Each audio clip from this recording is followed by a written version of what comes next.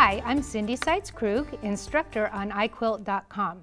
In my class, I'll teach you all kinds of great tips for machine quilting. Here's a tip about stippling, one of my favorite background fillers. Stippling is a versatile background filler that can be used in many ways, from micro stippling to a large scale.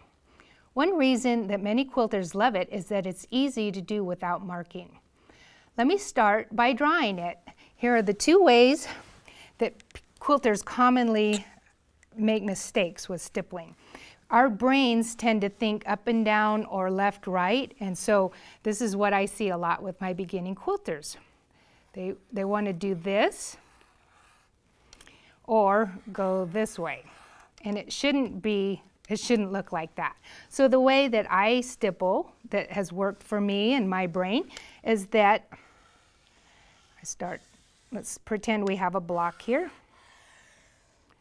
Start somewhere, and what I do is make a large area and go in and fill it in.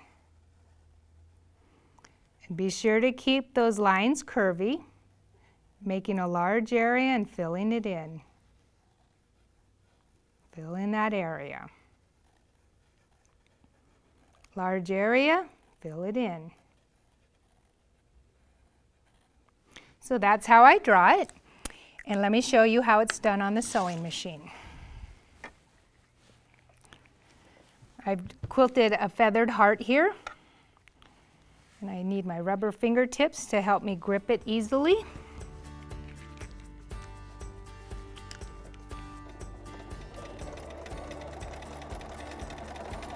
Making that large area and filling it in.